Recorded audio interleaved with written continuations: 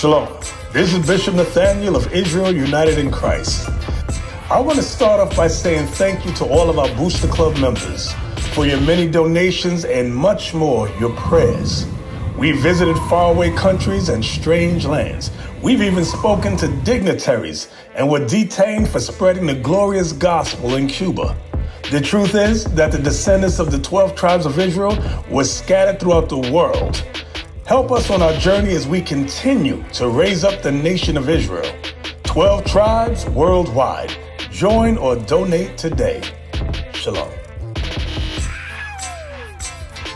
See, we got a lot of cross-dressing going on in society today, right? You got men wearing skirts, men wearing dresses. It's all out of order. The Most High God said it's an abomination. Read it again. The woman shall not wear that which pertaineth unto a man. So Trina, what do you think it is that pertains to a man? Wear masculine clothes. I feel like the woman's supposed to dress feminine. She is, because when you put on something that pertains to a man, it puts a different spirit on you. Yeah. Right. Now you think you can fight a man, get in a man's face. Because when a woman, all right, you had your hand up. What you want to say? One of those pants. Bing, bing, bing, bing, bing, bing. Trina, when you go to the bathroom, what do you see on the doors to identify a woman? The dress. It says woman, but it shows a picture too. It shows a woman with, it doesn't even look like a woman, but it's a dress. Exactly. So, read it again.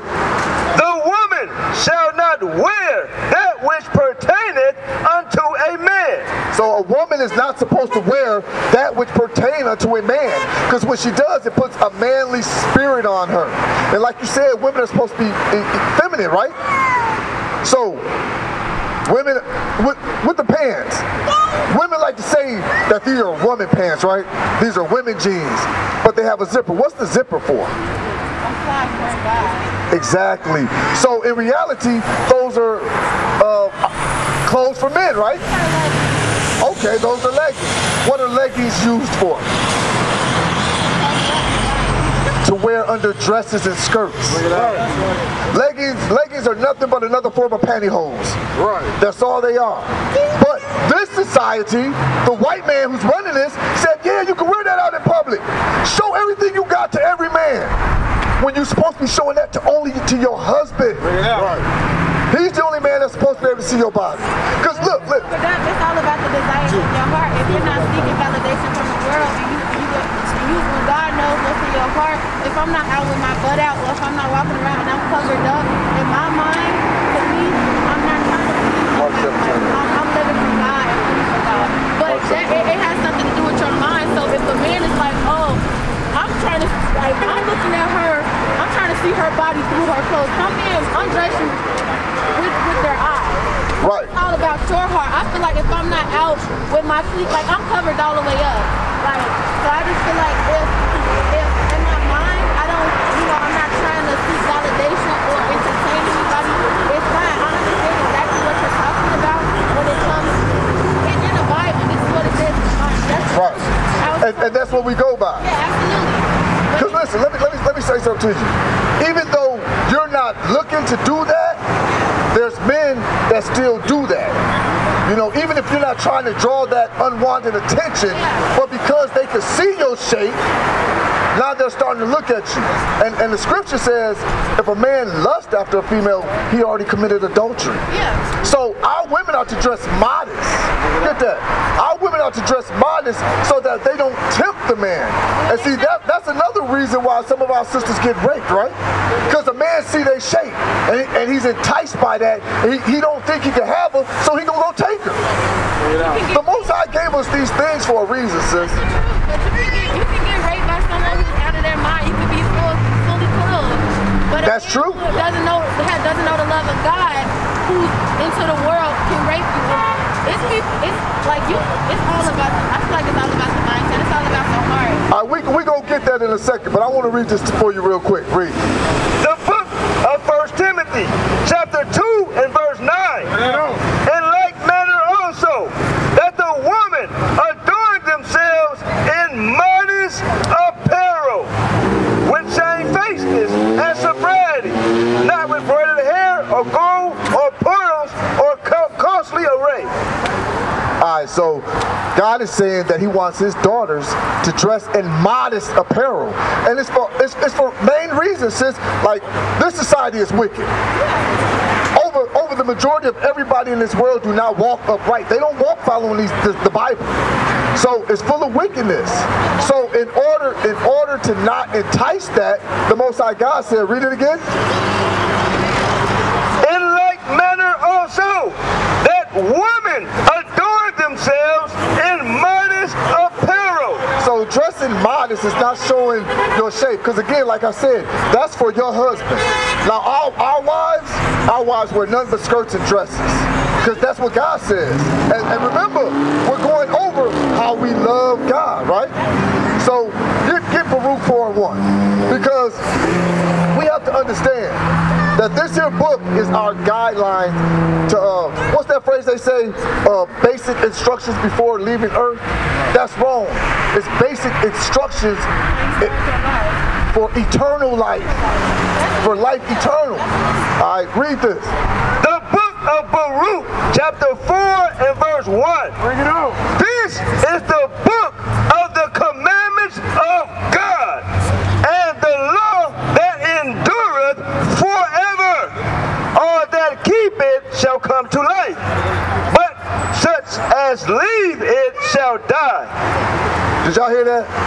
This book is the commandment of God. That's right. Everything in it. You know, he gives us, remember when we said, if you love me. Remember? That's a heavy word. If.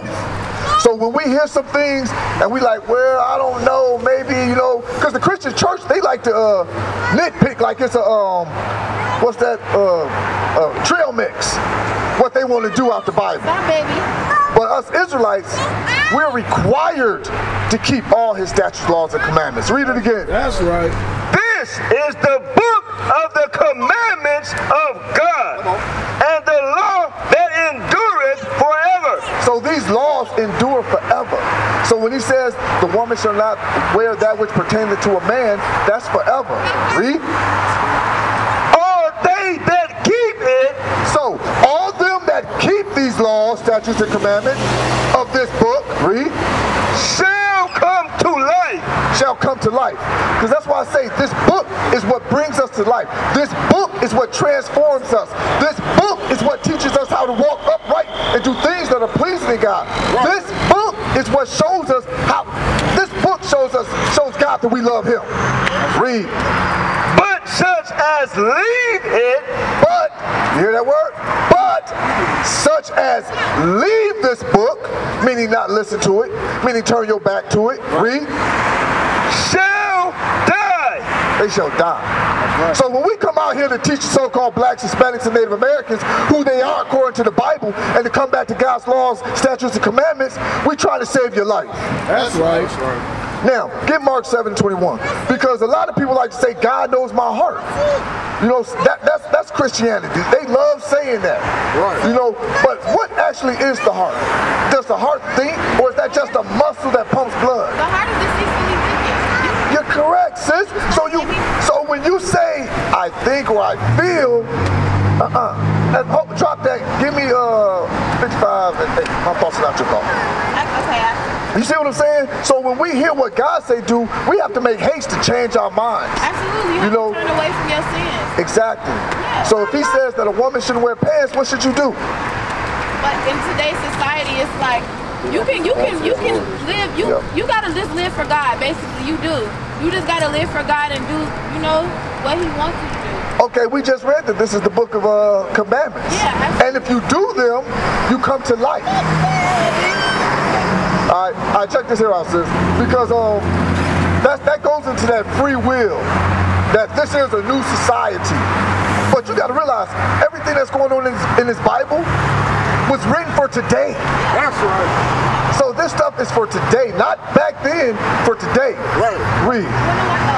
The book of Romans, chapter 12 and verse 2. Bring it out.